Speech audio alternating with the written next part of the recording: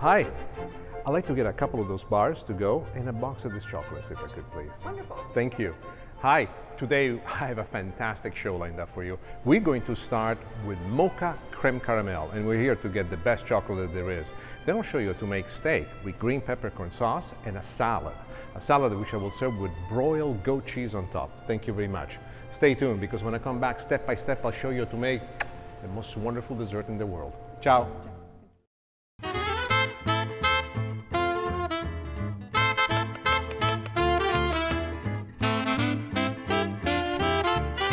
Spicy, just right.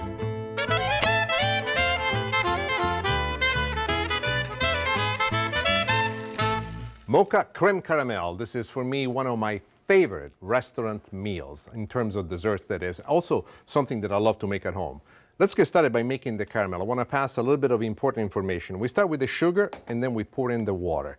The heat in the pan underneath is medium high, no more than that. After you add the water, only once, what you want to do is to stir it around so that the sugar and the water mix well. Then walk away. Don't touch it. It has to be kept untouched for the 4.5–5 minutes that it takes to make caramel. We'll come back to this.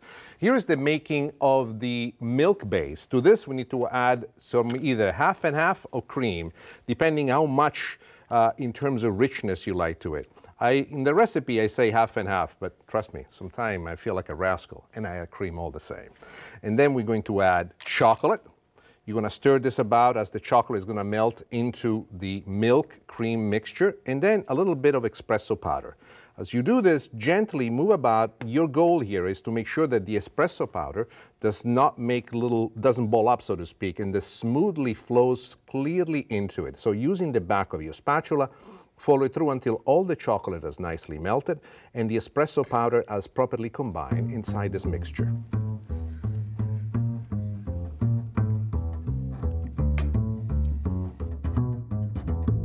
Espresso grounds are perfectly incorporated. Now, the next thing that we need to do is to attend to the eggs. Here we are. We have 3 whole eggs and 3 egg yolks. We're going to add them. Together with this, we're going to add a little bit of vanilla. And this is something that I really want to stress. When you mix the eggs together, you want to mix them, but you do not want to beat them very hard. One of the reasons is that we want to avoid to create air bubbles that will be in the mixture of the crème caramel. So break the eggs, even though these eggs are fighting me. And the reason they're fighting me is because they want their sugar. And when it comes to sugar, be generous with it. Oh, here we are. We are creating the next thing that we're going to do is called tempering the eggs. Why is that we do that? Tempering the eggs is very helpful. We basically don't cook the eggs all together, but you'll see what I do now. We take the milk and we add it in a stream, and as we add it to it, what's happening, the eggs are picking up the heat. They're not cooking all the way through, but they're starting to kind of bind already. And the reason why you want to continue stirring like this is because if you didn't, you would have some scrambled eggs. This part of it is very important. As we add the milk and chocolate mixture, we are creating for ourselves the very base of the crème caramel. This crème caramel, of course, has chocolate and coffee inside. That's why it's called mocha. It is my favorite. If you want to go to the classic, all that you need to do is to simply omit the chocolate and the mocha. If you also want to push it to another level, one of the things that you could do is to add a liqueur of your favorite. They have a lot of chocolate liqueurs out there in the marketplace today. Even rum would work wonderfully well.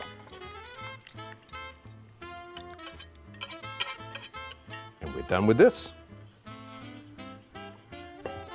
Now, let's take a look at our caramel, see how it's doing. The caramel will take the time that it takes. When you're at home and you make this recipe for yourself, when you're at this point, most of us get really anxious. And the first temptation that you have is to stir everything around. If you do, it's going to be a big mistake. You're going to end up with sugar crystals. So just a couple of more minutes and we'll get it exactly the way we want it. We're almost there. The big bubbles are giving us the indication that we're just a few moments away from happening. Look, it's starting to darken now. We are here. Do not make the mistake of putting your finger in there trying to taste it. I've done that before and I've lost the skin on my finger. Very hot. We have our vessels in here, So we're going to pour just a little bit at the bottom. The type of pan that I'm using with spouts on the side is going to be your friend forever. You use this and you will never make a mistake. Something that does not have the spouts on the side will make it a lot more difficult for you to add it because it tends to run out quite fast. And when you're dealing with stuff like this, heat, pay attention to what you do.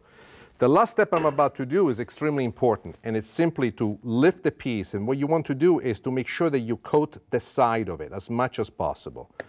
And here's the same thing.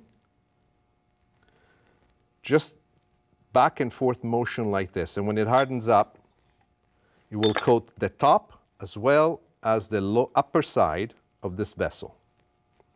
When you do this at home, at this point, what you want to do, once you finish with this, you want to let the caramel rest for a few minutes until it hardens up. It will ensure that once we add the custard will not separate from it. And you will have this beautiful caramel on top later when we invert it. I have here something that I've already prepared. And now, let's actually mix the custard a little bit more, and let's add it. What I'm using as a vessel to make this a particularly good thing is a ladle. You know what? I always have issue with the proper name of this instrument, but it's what makes me cute. And I'm going to pour it inside the cup. So here we go. The spout on the side, fill it around this much.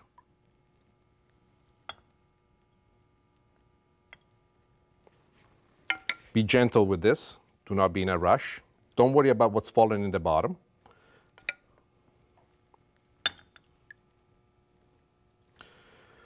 To cook this, we're going to go through a process known in Italian as bagno Maria, in French, bain-marie. What it is the gentle cuddling of the cooking, which has some water at the bottom.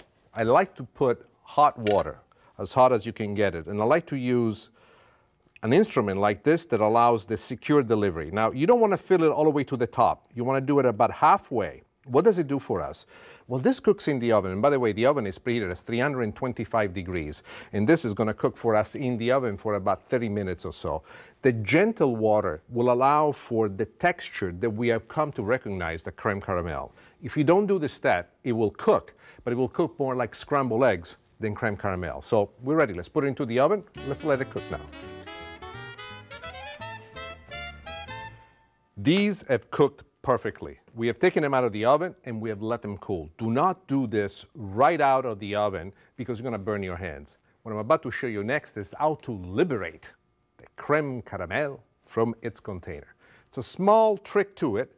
Pay attention to it, especially if you do it at home for your friends. If you get organized this way, you will never get panicky. So think up ahead and treat this almost as if it was an assembly line. So we're going to move this to the side. I'm going to bring in the bowl. In this bowl, I'm going to pour some very hot water. And I'm using this coffee carafe. This hot water is going to allow us to place the container with the crème caramel on the inside, just like this, and let it sit into the hot water for a few moments. What this will do, it will loosen up the caramel, which is at the very bottom of it, because the effect that we want to take is as soon as we turn it over, we want to make sure that the caramel pours all the way around. This technique is essential to ensure that. Once this is set here for a few moments, I'm using an offset spatula. This offset spatula, you can use a knife if you want, but I find this instrument to be most helpful. I basically lodge it on the very bottom, and following the wall of the container, I go all the way around, and I help myself with every bit of trickery that I can. Once this is done, you can see already there's a certain looseness to it. And now we need to unmold it. And this is the reason why you want to wait until it's cool enough. Otherwise, it will be most painful. So here it goes. Pop, pop, pop. And here we go. Beautiful. The one thing that I love the most at this point is just to fix the little mistakes that I made on the side.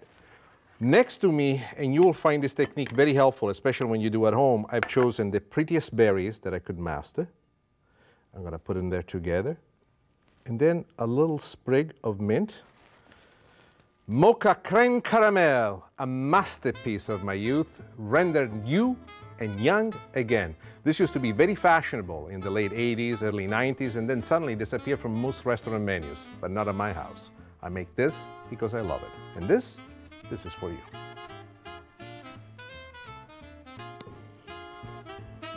And there you go.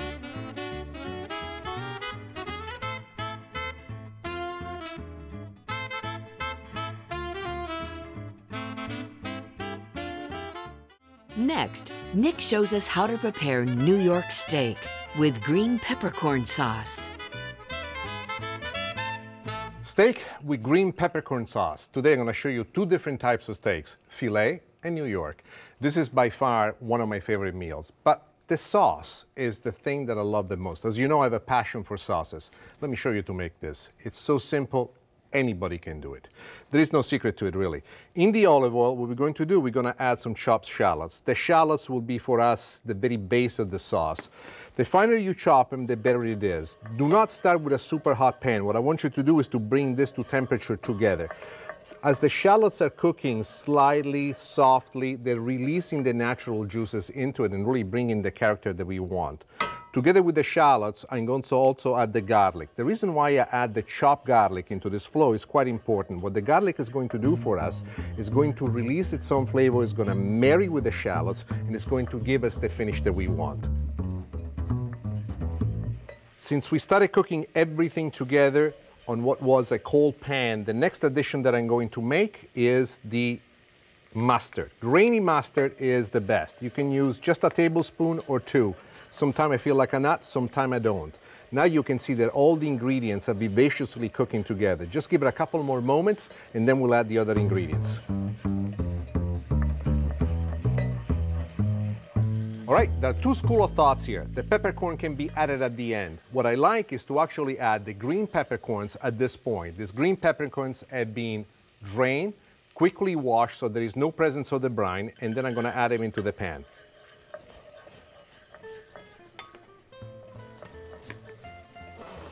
The aroma is fantastic. The next thing that we're going to do, we're going to deglaze everything with brandy. Brandy is essential. Careful when you do this at home, because if the pan is super hot, the brandy at this point could flame up.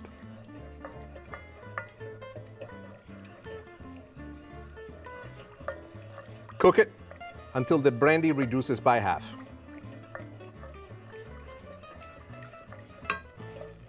We got the brandy exactly where we want to have it. The next addition is beef stock.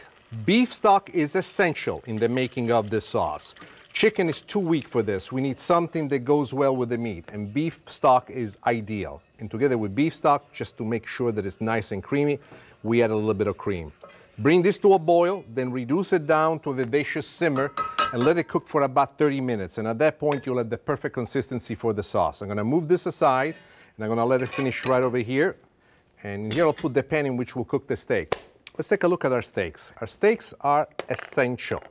We have two cuts with us here. I'm gonna show you what they are. For those of you that often like to eat meat and you go to the restaurant, I wonder if you've ever seen where a filet mignon comes from. This is the part where the filet mignon comes from. Usually tapers at the end. So the best cuts of the filet mignon are right in the middle. This one is a New York steak. This one still has the bone attached. What I like for this bone is to use the part that's at the end. It imparts a little bit more flavor. In the particular case of the steak, I will do something unique at the end and I'll show it to you as a surprise. Let's cut our filet mignon. Using a sharp knife, right into the middle. And this is the size that I like. Put this away. Here is our steak, New York. If you can, invest in the highest quality meat that you can get. Prime is the best. There is no way to get around it. It costs quite a bit of money, but trust me, the flavor is just worth it. Then at this point, plenty of salt, both on the filet and on the New York. Turn it around. We do the same thing on the other side. Same with the New York. And always a little bit of pepper. Well, I say a little bit and then you see what I do. You know me. I say one thing, I do the other. My wife tells that to me all the time. A little bit on the other side. Now, when it comes to steak, you have to choose your own portions. So if you buy a whole filet, you can cut it to the portion that you want. The oil should be nice and hot. Let's check it out and then we'll place the steak in there. When you make it at home, if you can, grill in the barbecue outside, it will taste even better.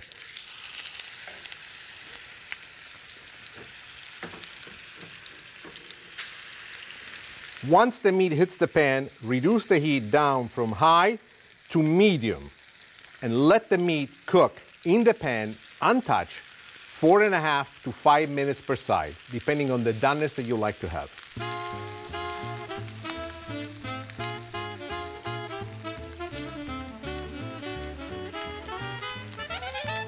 One of the things that I like to do when it comes to the filet, especially if I cut it this thick, is to also cook the sides. So this is what I like to do.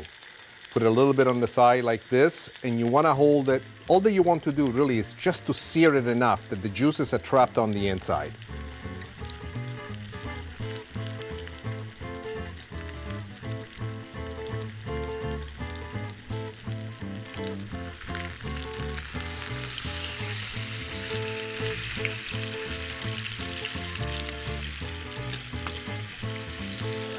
Let this cook for another 4.5, 5 minutes, depending on the doneness that you want on the inside, and then we'll take them out.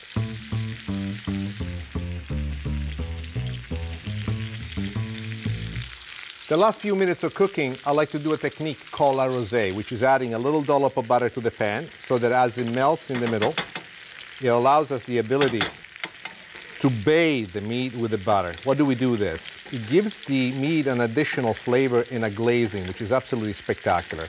Plus, I love doing it. It relaxes me and it makes me feel cool. Yes, that's the truth. We're gonna do the same with our friend here, the New York steak. I'll turn the steak. As soon as the butter melts, we add it. Remember, when you cook the meat for this long of a time, do not cook it on high heat. If you cook it on high heat at home, you're going to burn the meat, and this would be a crime, especially when the meat is so gorgeous. This little bit of butter that we're doing right now is adding a lot of flavor to the meat, a lot. The meat is cooked to what I like to do it. Now we want to let it rest for about 5 minutes. So we'll pull it off the fire. We put it right here on this plate. Why do we rest the meat? It's extremely important because the resting process allows for all the juices to redistribute evenly inside the meat.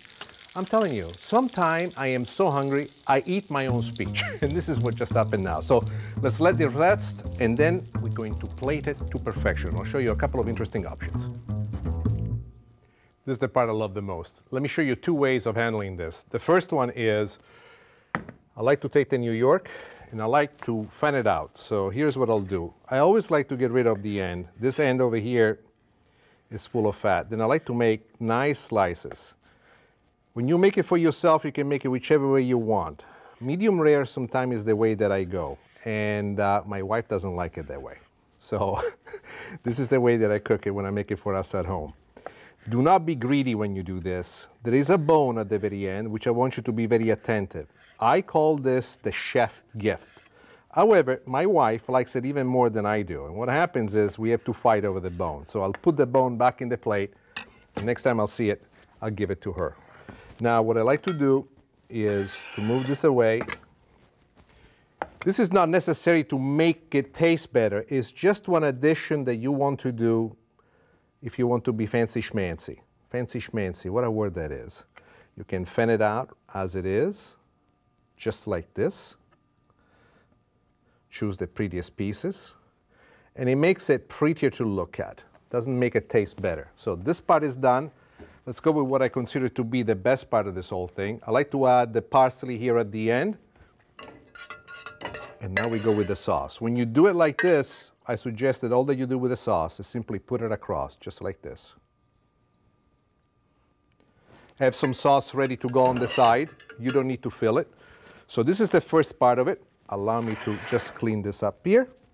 And this is over here. Now, the other one is our filet. The filet, what I want to do is to place it right in the middle. Many people, when you will make it at home, you will notice that the part of it, the filet, is darker. But it's pretty much the way it's done at the steakhouse when they cook it in the broiler at 650 degrees. You want to seal the juices in. And this is the part that I love the most. Just to see it going like this.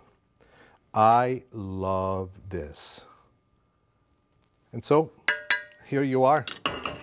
Steak with green peppercorn sauce, old-fashioned, but tell you is absolutely fantastic. When I make this at home, I am in paradise. My wife loves me not only for my pasta, but also for my steaks.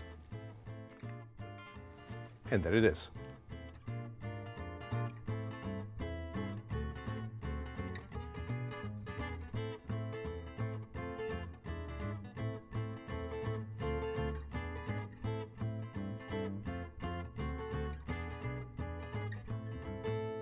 Next, Nick shows us how to prepare green salad with broiled goat cheese. If you're gonna do a steak dinner, you need a special salad. This salad is beautiful because the goat cheese, once broiled, it becomes a wonderful creamy substance on top of crostini. But what do you do with the crostini? Let me show you. Right in here, we have done our crostini. This is nothing more than toasted bread. But before you serve it, before you put the goat cheese on top, what I want you to do is to take a piece of garlic and rub right on it. This is very important. A little bit of garlic in here has now completely penetrated the bread, giving the bread an astonishing flavor. Let's talk about the salad mix. The salad mix is very important because you want to have something that doesn't kind of wimp down. It has a lot of flavor all of its own. So what I've chosen is radicchio, and we have Treviso and Chioggia that we've chosen, Belgian endive, frisée, also known as curly endive. I've taken this, cut it up in small pieces, bite size, and placed it in here ready to go. And why don't we take care of this, and I want to show you how to serve this. All that I've done, I've added a little bit of olive oil and a little bit of vinegar. Balsamic vinegar is my favorite. And I want to show you what we have done with the goat cheese. We've taken the goat cheese, placed it on top of the crostini. When you make it at home, you can make it this thin, or if you want to, you can even make it almost 3/4 of an inch thick. When you do this, help yourself in the kitchen. Make sure they have everything ready, and then when your guests are sitting down, have the broiler nice and hot, put it underneath the broiler. You need about 2.5, 3 minutes to get this wonderful burnt finish on top of it, and you'll be able to bring it out. Don't do this earlier in the day because you will take away the true texture that this does have. Let's assemble this whole dish together. This is my favorite plate. I like to build the salad into the plate. My hands, I find them to be the best tool I've ever had. You can give enormous control to all this, put some height onto it if you can, and here you are. Then you choose the crostino that you like with the perfect burnt goat cheese on top of it. And as I look at this, I remember this is an old recipe. It's no longer fashionable, but one of the things that I've learned when it comes to cooking as well as fashion, everything old is new again. And this is the perfect salad for this fabulous steak dinner that we prepared together, and the dessert, our Mocha crème caramel.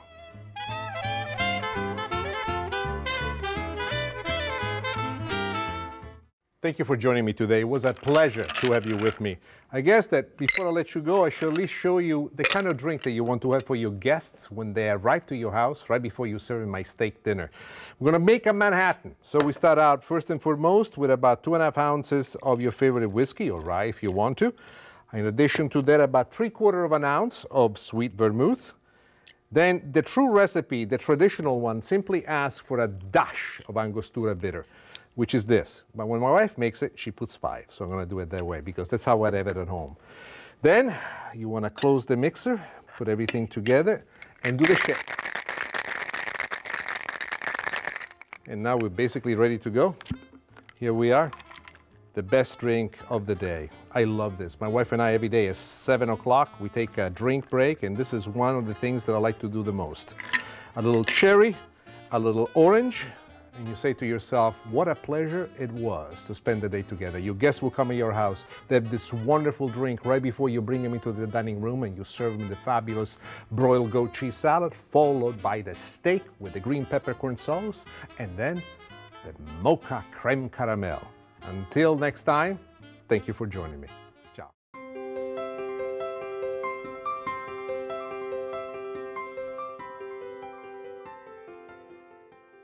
Fran, I understand that eating chocolate is like appreciating fine wine. Would you teach me something so I understand the difference of the various chocolates? Well, let's start with my favorite, which is the Franz blend. All right, tell me about this. Special blend that's made for us. It's got those wonderful, rich Venezuelan beans that give you that long chocolate flavor.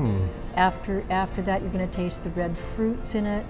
Those are the beans from, Madagascar. I can actually envision these pictures as you're saying it. Yes. You really have a dead-on.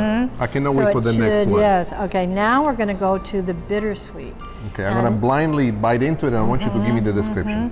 This is darker chocolate, more intense chocolate. But it should, when we say bitter, it should not be what we call bitter. It should just be chocolate. It has a stance. I get this. That's what it is. And now here we have a milk chocolate. And this is our favorite milk chocolate, which should be a dark milk chocolate. It should be rich. It should not be really sweet, but just have those wonderful, wonderful. Friend, you're not just in the chocolate business. You are the couturier of chocolates. It was an absolute honor to meet you. Thank you so much for sharing so much of you with us. I think that our viewers at home will really appreciate this. It was a pleasure. Nick, thank you. Grazie. We enjoyed it.